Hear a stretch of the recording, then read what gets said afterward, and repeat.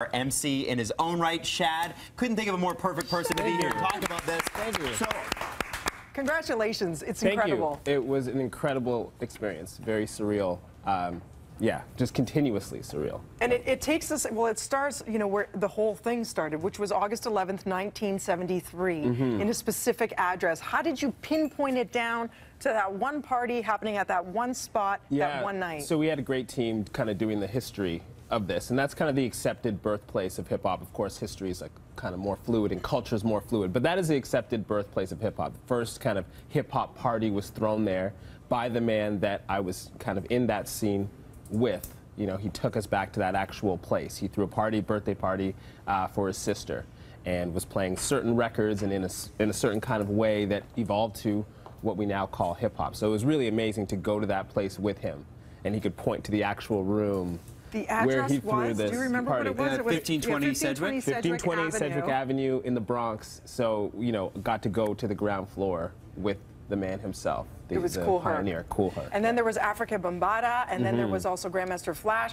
showing you what the break was. And the break is what really formed hip-hop. What is the break? Exactly. So it's difficult to imagine now because the music has evolved so much. But there was a time when you were just supposed to play a record and not touch it. You know, not scratch it, not manipulate it with your hands. And this was an inventive 13-year-old kid who figured out that actually if I want to replay the part of the song that I like, what I have to do is get two copies of the same record, and then I can sort of loop one manually while the other one plays. And then when that part that I like is done, I can go back to the other record and loop this one. So he was inventing all of this stuff just as a preteen and a young teenager.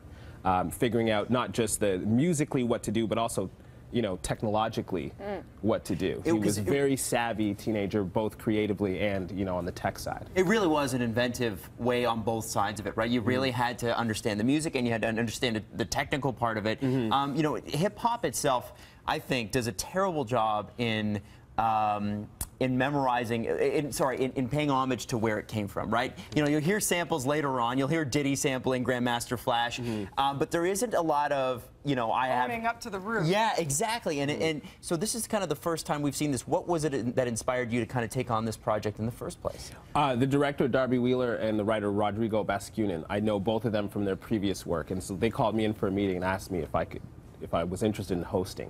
And I knew their pedigree, I knew how much they loved hip-hop and how much they knew about hip-hop.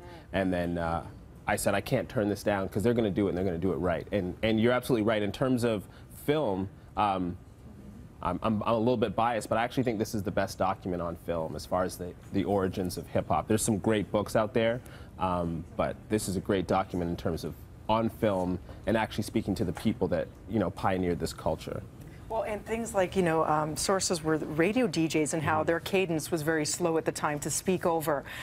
Gospel groups and how they spoke over lyrics, right? It's so interesting to see where it all began and then how it evolves into gangster rap. And then you have the New York side versus the flavors that were coming out of the LA side who were living life by the water and enjoying the good life. And then, of course, you know, it changes with the times as we change. So where do you see this evolving now? Because I feel like it's in yet another wave of almost what people are calling emo rap by virtue of The Weeknd and Drake, Canada's own. Totally. I think what's fascinating to me about those early days is the way that you can actually track it a lot more clearly because they didn't have the internet back then. Now culture, it just spreads so fast and moves in so many different directions.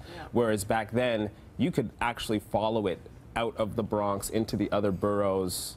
You could follow it over to the West Coast and where it picks up those distinctly West Coast influences. Now, yeah, geographical influences, it's just not the same sort of thing, you know.